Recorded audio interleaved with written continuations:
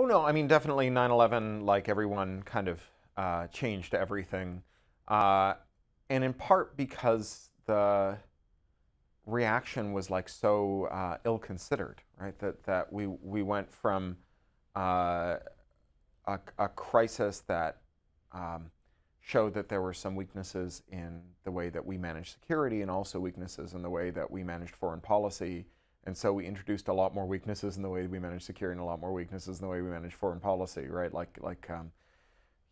Doubling down on bad policies. And so I had been working for a civil liberties group for the Electronic Frontier Foundation and directly involved in the fights over mass surveillance and other questions that arose after 9/11. And so that really inspired Little Brother. In particular, in 2005, an AT&T engineer named Mark Klein walked into our offices, which were then in the Mission in San Francisco, with a bunch of papers. And he said, my bosses made me build a secret room for what I think was probably the NSA at our Folsom Street Switching Center and put a beam splitter in our main fiber trunk. And they've been intercepting all of America's internet traffic without a warrant. And we started to sue the US government. And that lawsuit's still underway. It's called Jewel. And, this was big news for a while, and then it faded. A young senator named Barack Obama killed the bill that would have made the phone companies responsible for illegal spying. He granted them retroactive immunity, but promised to rein in mass surveillance when he took office. And instead, he doubled and tripled down on mass surveillance while he was in office. As all this was swirling around, and as I learned that it didn't matter what your political affiliation was, that everybody was on the side of mass surveillance, the idea of writing a book that tried to explain to young people what was disappearing around them, the right to have a life where you weren't scrutinized all the time, that was an increasingly urgent mission, especially since in the ecosystem of mass surveillance, kids are one of the kind of beta testers of our worst ideas. Immigrants, kids, prisoners, mental patients, they're kind of the first line. And if it works on them, then we bring it to blue collar workers, and then, or maybe then we bring it to benefit people on public benefits, people on public assistance, then blue collar workers, and then white collar workers, and then everybody.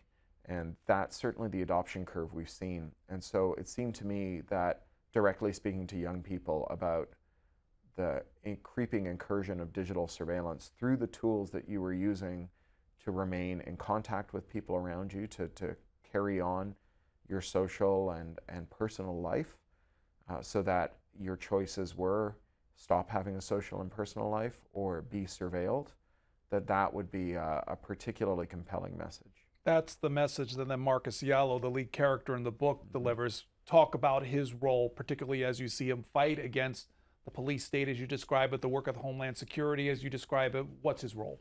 So he's this, 17-year-old overheated computer kid who loves computers and has watched all the YouTube videos and read all the how-tos and so on.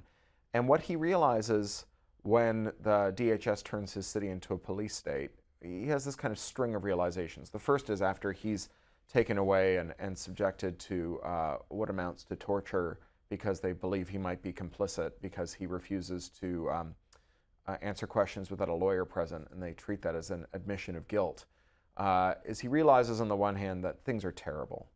And then he also realizes that his city has been hit by a terrorist attack, and yet the stuff that they're doing to prevent the next terrorist attack is junk science that an actual terrorist wouldn't struggle to defeat.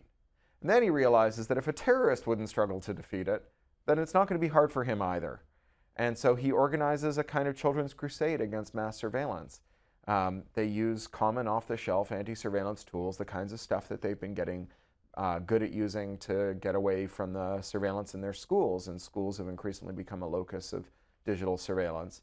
And they just scale it up to be safe from the state. When it comes to then the writing about Homeland Security, what you're thinking about the real life Homeland Security in relation to what you wrote about them in the book?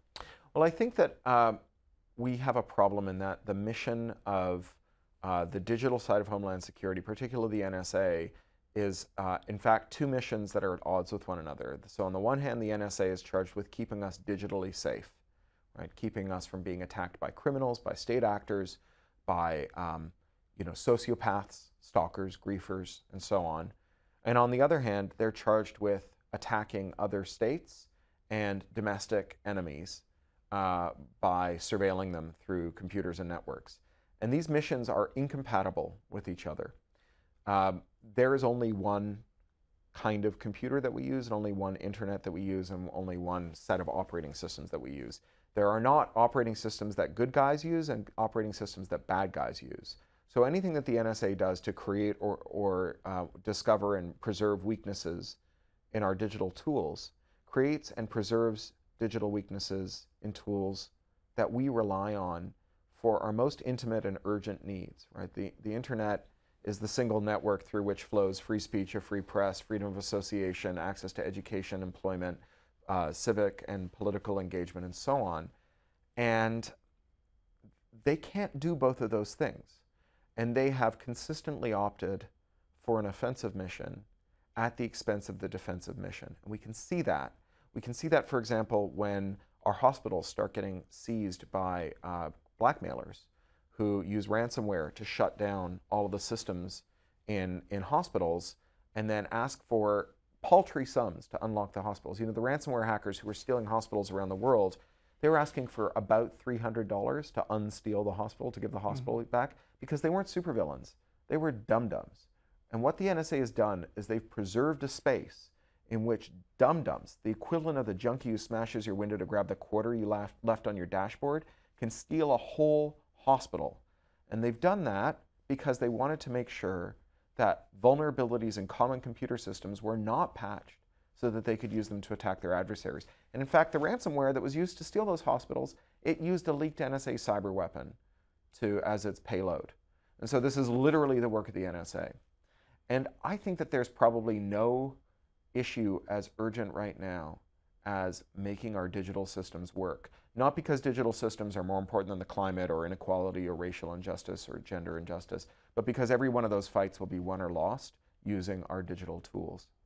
And the fact that the NSA has proved itself so incapable of securing our systems because it is so wed to the idea of maintaining the insecurity of those systems is an existential crisis in and of itself.